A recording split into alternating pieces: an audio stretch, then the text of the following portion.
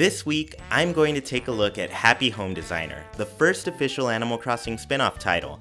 This game came out in summer of 2015 for the Nintendo 3DS, and it gave us an Animal Crossing experience we've never had before.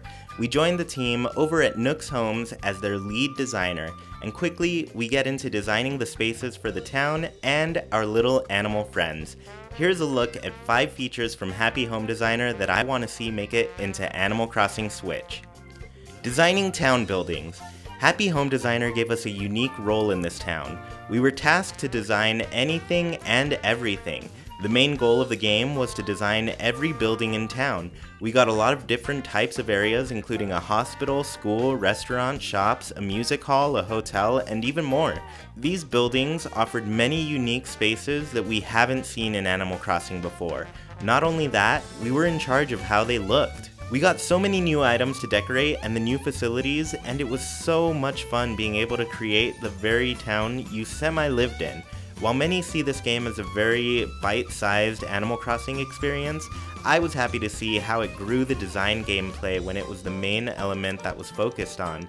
The developers really gave us a design experience that will be sorely missed if not in the next game.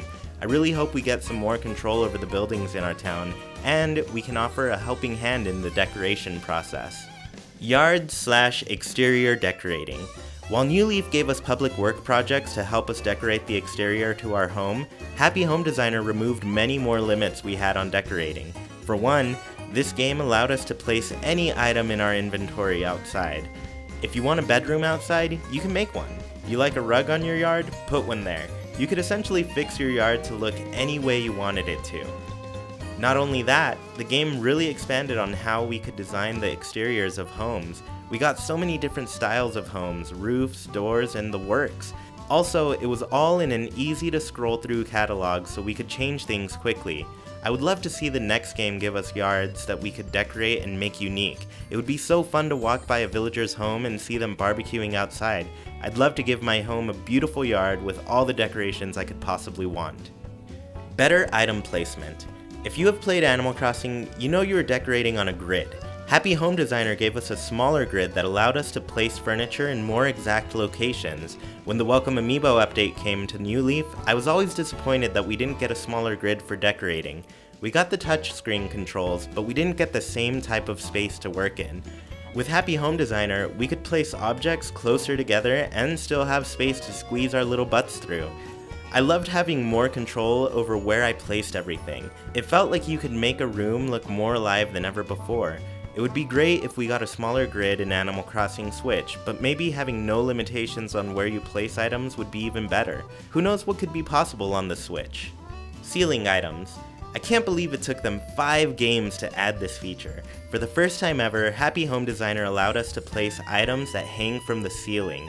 The bulk of these items were different styles of overhead lighting, but some of these things were planters and birthday banners, and a lot of these things that were added were truly great to make a space unique. I felt this feature truly let us make a space feel so much nicer. The one thing I would improve on would be the amount of ceiling items we get. I felt like there weren't enough options after a while, but I understand these were just their preliminary ideas.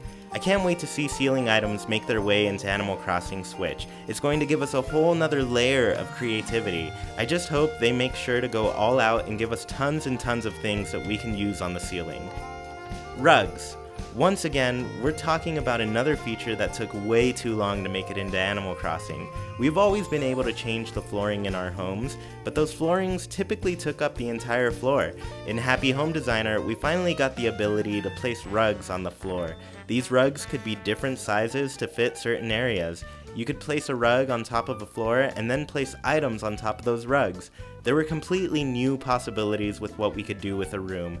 I personally loved placing a rug in a living room area, but there were also so many other options. I can't see myself enjoying decorating my home without this feature in the new game, and once again, I ran out of rug options too quickly. I definitely want to see the selection grow when the next game comes along. Thank you all so much for watching. Be sure to comment any features you'd love to see make it to Animal Crossing Switch from Happy Home Designer. I love reading your thoughts and all the awesome features you like in these games. Be sure to like, comment, share, and subscribe, and I'll see you all again next week. Bye!